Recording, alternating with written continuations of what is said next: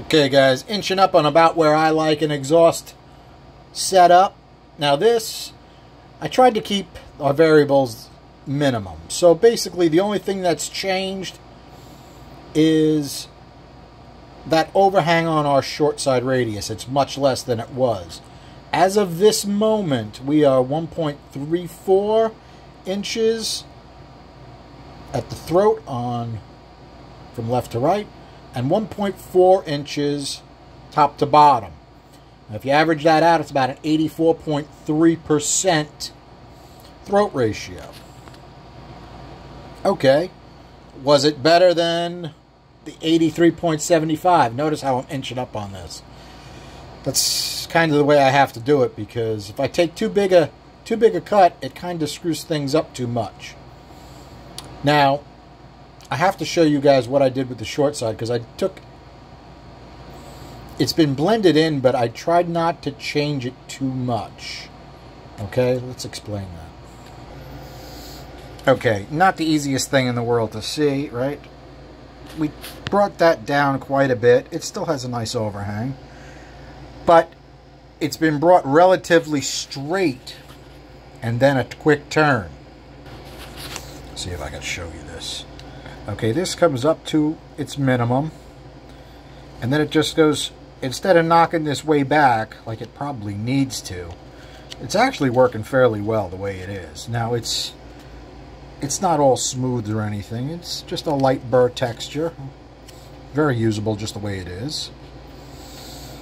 But let's see if it was an improvement or not over what we had.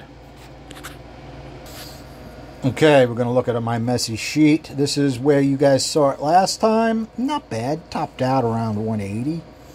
Not bad. This is where we are, okay? Now, SSR reshaped straight, meaning it kind of comes off that radius and it's still very high and angular instead of laid back like it probably should be. Let me put some pluses and minuses in for you guys. Okay, the minuses and pluses are a little deceiving. It's not as good down low. Okay, we have some extra noise. We lost some right off the bottom, which I don't really care about, to be honest. 200, we're starting to come back a little bit. And then we have a little bit of a low spot right in here. It's not a big difference, but it's a loss.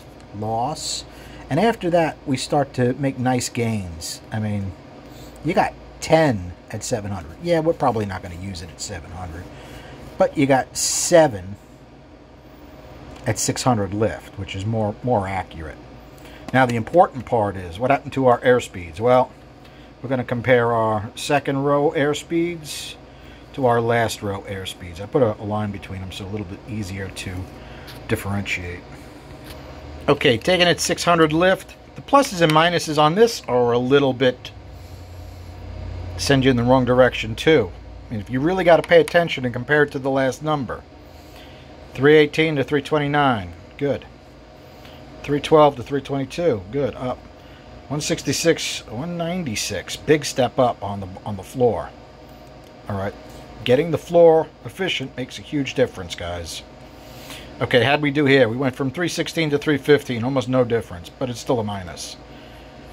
275 to 318, nice increase. 210 to 272. It's very rare I have the center of the floor working that well. That's really unusual. Interesting though. How'd we do here? We went from 320 to 328, a slight downturn. It's a minus.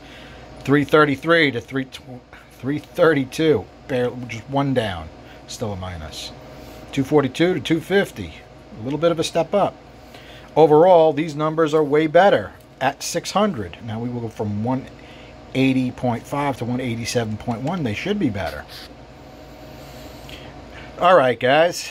I think we're going to move up to my go-to number on the exhaust, which is 86%. I'm stuck between whether I should fix that short side or not. I may have to do an extra flow test. Keep the short side like this, relatively straight.